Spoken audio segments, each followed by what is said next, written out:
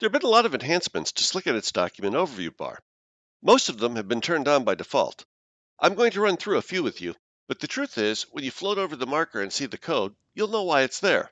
Let's just see what's currently on my Document Overview Bar by right-clicking to bring up the context menu.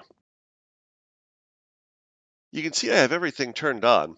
The only change I made from the default is to show structs instead of all tags in Show Symbol Outline. So let's see what some of these are. This is a highlight, a word that I chose to have highlighted on the highlight tool window.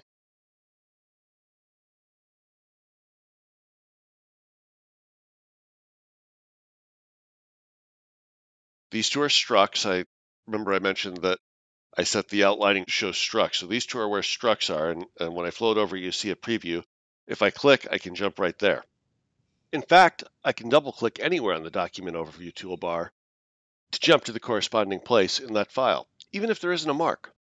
This is some live diff output. You can see that one line there was modified.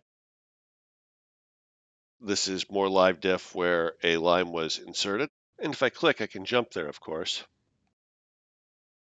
What's this one? It's not real obvious, but it actually is labeled. This shows up because it's an enabled breakpoint.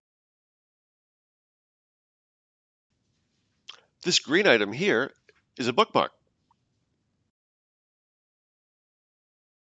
This is also a word that I added to the highlighting. And then if we were to put the cursor right here at this brace, you notice we'll end up with two markers, and that is block matching.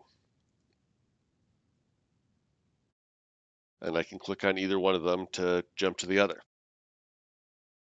Some of the other types that can be shown in the Document Overview bar include the bookmark stack, search results, incremental search, mini find results, replace text, references, build errors, spelling errors, and the debugger stack. Download your free trial today. Go to www.slickedit.com/trial.